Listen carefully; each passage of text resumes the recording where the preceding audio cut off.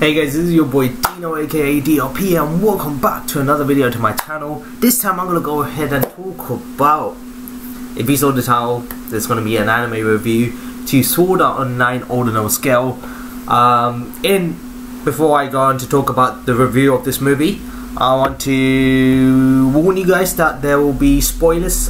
This video will contain spoilers. I'll be talking about stuff in the films that does contain spoilers. So if you guys don't want to watch this video due to spoilers, then please, this is your chance to click out the video now.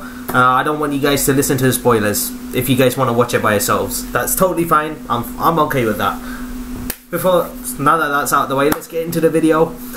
Holy crap, this film was so good. I am not gonna lie, it was so worth it was worth the money. It was worth the money to pay for it and go to watch, guys. It was 2 hours of excitement, 2 hours of heaven, if you want me to be honest.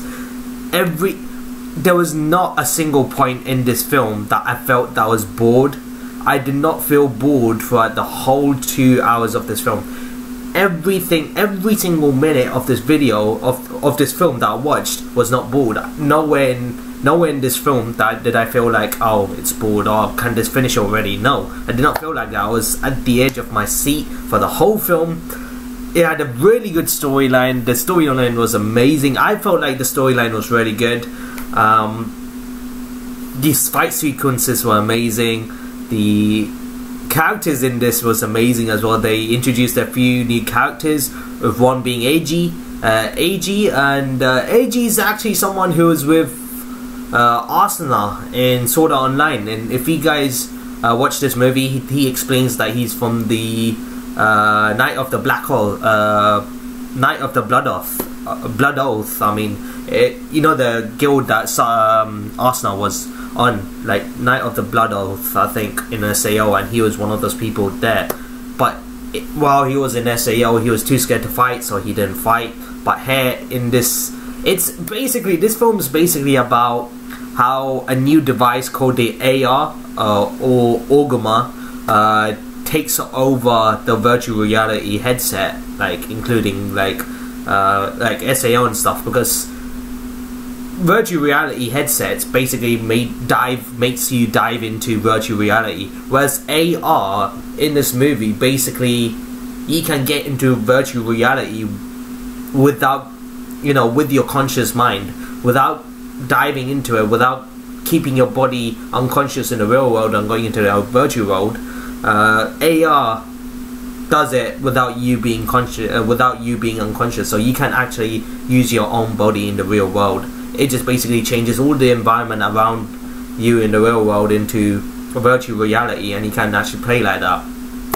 So it starts off with people hyping up so much about the AR compared to the VR. VR means virtual reality, and yeah, you guys should know that. And but yeah, and there's obviously everybody, all the characters we know, Elizabeth, Leafa, well, that's not exactly a name, but hey, you know, Arsena, Klein, and you know, they're all using it because it's so, people are so hyped about it. The fact that you know, you don't need to dive into virtual reality unconsciously in the real world to the virtual world. You can just do it while you're awake in the real world. So people are so hyped about it. And then there's Kirito, who still prefers to go in the old-fashioned way because he's been in Sword Art Online for so long that he rather goes that way.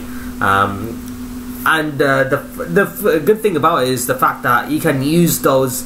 So so when you go into events and fight monsters and using that AR and you win and you get bonus points, you can actually use those points to buy real products in the real world. So they can get points and then they can buy food from the real world like that, or they can do events and they get like free food or something like that. They show that in the movie. That's cool. That's actually pretty cool. And then this basic game that they're playing called Ordinal Scale, where it's basically like Sword Art Online, but like I said, you don't need to dive fully, whereas you can just play it while being conscious in the real world. And basically there's a ranking system where it ranks you, basically saying in terms of your strength and skills, it ranks you. And Kirito wasn't too into it, therefore he didn't play it much, and therefore he was out of shape, because it's in the real world, so he can't really do it properly, because he prefers the virtual world, obviously, by diving fully into it.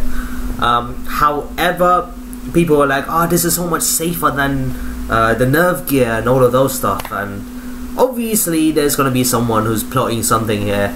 So what happens is, if you guys just watched the movie, there's this girl called Yuna, and Yuna is someone who comes and starts singing in the middle of an event, and when that happens, that's like you get bonus points for it. And suddenly people who, you know, everyone, all the SAO survivors basically started getting eliminated bit one by one by this guy called Eiji. And Eiji is the guy who was in the Night of the Blood Oath, I mean, from SAO, and he started taking everybody out. And when he takes them out, there's this device that they use that ends up capturing their, basically the gear that they wear to go into Ordinal skill, jump into AR. What it does is it scans their brain, and what, you know, Eiji and the professor who made this, what they do is they start scanning up people who has memories of SAO, and what they do is that they use a device where they scan their brains for any memories of SAO, and they end up capturing it. And what happens is, when they capture that memories that those people had of SAO, those people would eventually start forgetting everything they remembered about SAO. So they would eventually forget. So bit by bit, they would start forgetting everything they did in Sword Art Online and the people they encountered. And during this year, you know, more and more people started having this rare occurrences, and then it happened to Klein, and then Klein, you know, because basically during these event battles, more and more SAO bosses started appearing in this game, which was kind of weird. People thought it was a coincidence, but it wasn't. And obviously Klein was first to get knocked out, and his one is kind of like, I don't know, it's kind of like a gold ball that is attached to your headgear, and then it just gets taken away, and that's how it's kind of like how your memory is stolen of SAO. And the reason why the professor is doing this, so that apparently his daughter who died in SAO, he wants to bring her back to life using the memories that every SAO survivor has, and he's trying to resurrect her back as an AI. And I was just like, whoa, that's sad. You're trying to resurrect your daughter, and she's going to be resurrected as an AI, not an actual person, and you're going that far to get rid of all the memories. And not only does it get rid of the memories, the effect that it puts on that person when you do that, not only do they forget memories, but they start forgetting people as well, and it can go as far as being killed. It can go as worse as them dying because of it as well. So they brought back the aspect of, if you lose in the game, you lose in real life, technically. Not like straight away like an SAO, but the effects of it would lead you to death eventually. So they brought back that perspective. So I liked it. The aspect of you lose in the game, you eventually die in real life. They brought that back, and that was interesting. That made the film a lot more interesting, if you get me, if you want me to be honest.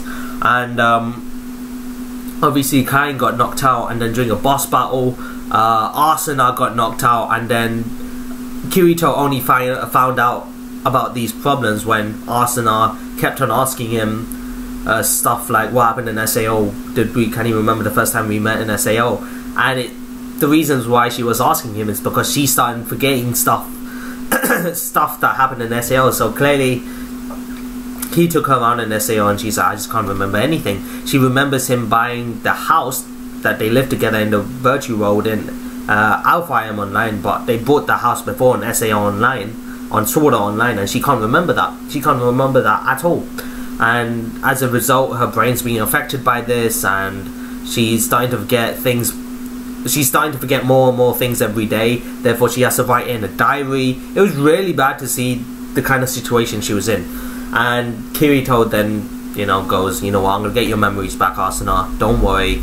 I've got to say though, Asuna and Kirito looked really cute together in this movie. They looked, I would say they're probably one of the cutest couples I've seen in anime history. If you want me to be honest, that's what I think. They are the cutest couples in anime history. And you know, Kirito then goes in this running spree of defeating all the monsters in an Ordinal skill, and he started ranking up higher and higher so that he can go and face the guy who keeps on knocking out the SAO survivors, being Eiji. And Eiji is ranked number 2. So if he's ranked number 2, then you should know that he's pretty damn good. And ultimately, once Kirito actually defeats him, he then goes, you know, it's too late now, because apparently Yuna is one of the people who's working along with this as well. Apparently they brought everyone to a live concert, and they're going to use, and most of them are SAO survivors, because SAO survivors did get like a free ticket to the live concert of her singing, and that's where they're going to plan on taking everybody's memories away. And once Kirito got there, apparently the only way to defeat these guys is if Kirito and the others defeat the boss on the 100th floor of Aincrad. So in Sword Art Online there's the 100th floor, and you have to defeat the monster on that. And apparently the AR headgear actually makes you dive into the game as well. Like you say Link Star, and your body goes unconscious in the real world as well. It's just not known, like the head nerve gear. Not many people know that you can do that. So Asuna, then Kirito, Asuna, and everybody else goes into the game Aincrad, and they go into the 100th floor, and they go and defeat the monster. Holy crap!